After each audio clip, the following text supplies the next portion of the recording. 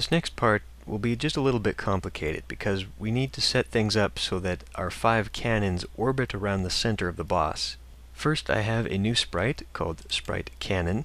It is 32 by 32. Its origin is centered and it has precise collision checking, and it's just this ball that will fit into the hole on the boss sprite. Click OK, and I've created an object from this called Object Cannon. Uses the sprite, is visible. I'm going to give it a depth of -5, same as the laser, and I will give it a parent of our super parent.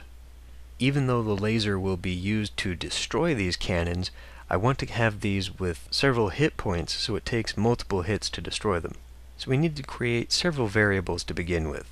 Let's add event, create, and come over to control, set variable. First, let's set up the variable hit_points. And for our game right now, I'm just going to give it a value of 5. In a real game, we'd probably want a little bit more just to make it that much more difficult to actually destroy it. And then we need to set up another variable. And this variable is going to be called b_radius. I want to put an underscore in there for boss radius. And I'm going to give that a value of 50. Click OK. And where I get this 50 from is from the sprite itself. If I open up the sprite boss here, if I move my center point up to the center point of this hole, and you pay attention to the Y, you'll see that there is about a 50 pixel difference. I'm going to set that back to 106, but that is the radius that I have determined, the distance away from the center that I want my cannons. So obviously on your sprite this value might be different. And now comes the tricky part, because we need to be able to place these cannons in their proper places around the star. The way we determine where those cannons should be placed is by dividing the star into equal angles. Since it is basically a pentagon, that means that we should get angles of about 72 degrees. So each position will be 72 degrees apart. Now, because my sprite was kind of created poorly, I have to adjust just a little bit, but the principle will be the same. So I'm going to separate all this coming code with a comment. I'm just going to say set angle. So everything after this is going to set up the angle position of our cannons. Now there are going to be 5 of them, and they each need their own specific location. And the way we're going to determine that is by taking them one at a time as they are created on screen. We'll have the boss object create the cannons when it comes on screen, but we'll have to set up in this object the process for determining its location. So the way we're going to do that is by coming into the questions on the control tab, and we're going to get this little ball with a 1, 2, 3 test instance count and drag that in. And the object we're going to check for is the object cannon. We're going to see if it is equal to 1, because this will be the first cannon on screen. And if that's the case, we need to drag in some blocks. We're going to set a variable. And I'm going to call this p_angle for position angle. And this one is going to be 17. Click OK, and then I'm going to add another variable. And this one is going to be image_angle. And this is also going to be 17. So now we need to repeat this process 4 more times. I'm just going to drag another comment in at the bottom. It can just stay blank. And holding down the control key, I'm just going to click and add all of these. Right-click, copy. With the bottom comment selected, select paste. Now I'm going to change the values on this second one. The second one is going to have values of 90 in both the P angle and the image angle. We can come to the comment, paste another one, and this one is going to be 160.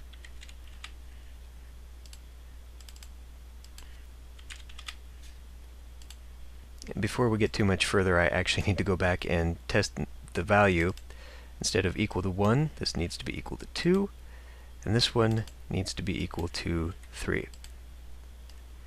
Okay, so let's paste a fourth one.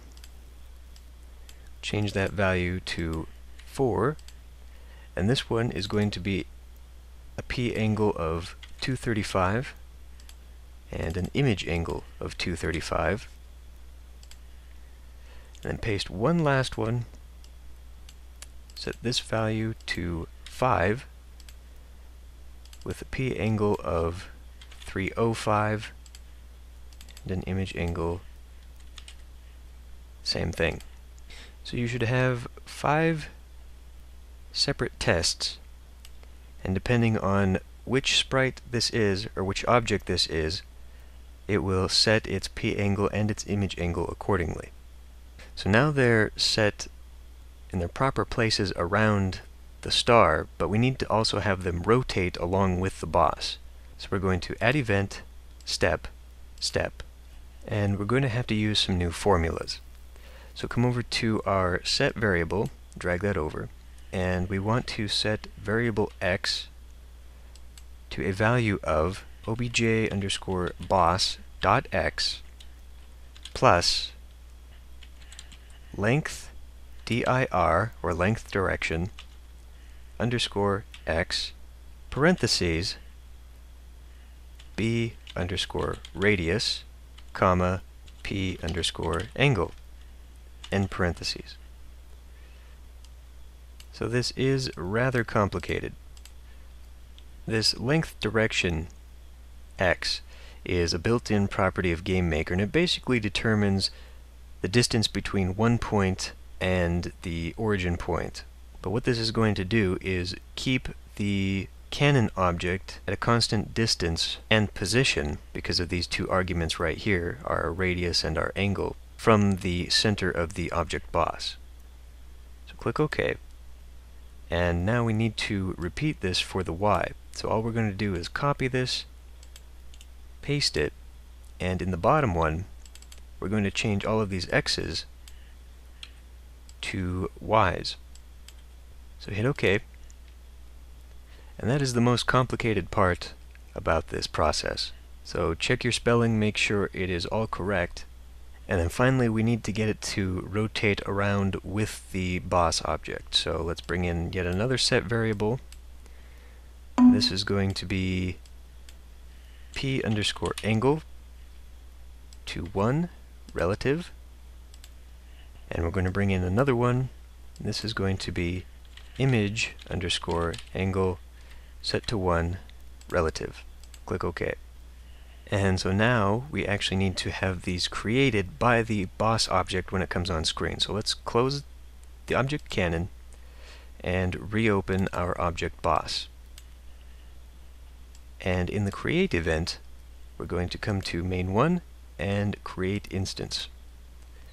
The instance we will create is our object cannon, and we'll give it, say, a y of -50 relative. It doesn't really matter where these are created, because we've already set up an automatic repositioning in the object cannon. All that big long complicated list that we did to set its angle and its position will put it where it needs to be correctly. You just need the object boss to actually make the cannons when it is created. So click OK, and we can just copy this and paste it 4 more times. Paste, paste, paste, paste. Okay, so it'll create 5 cannons when it is created, and then because of all that stuff we did in the object cannon, it'll position itself and it should rotate in position with the boss. So let's close this and run the game again. And here they come, and there they are, and they kind of snapped into place, but you can see that they are all in position and they are all rotating around at the same speed as the boss object. You'll notice that there is just a little bit of a gap on some of these. That is not because of the math or anything, it's just because, again, this underlying sprite is not perfectly symmetrical. If you look at the object cannons themselves, though, they are in the correct place. But now that we've got the cannons in place, we need to make them be able to shoot at the player, and then we need to have the player be able to destroy them, and then once all the cannons are gone, the boss itself will be destroyed. So we'll move on into the next video.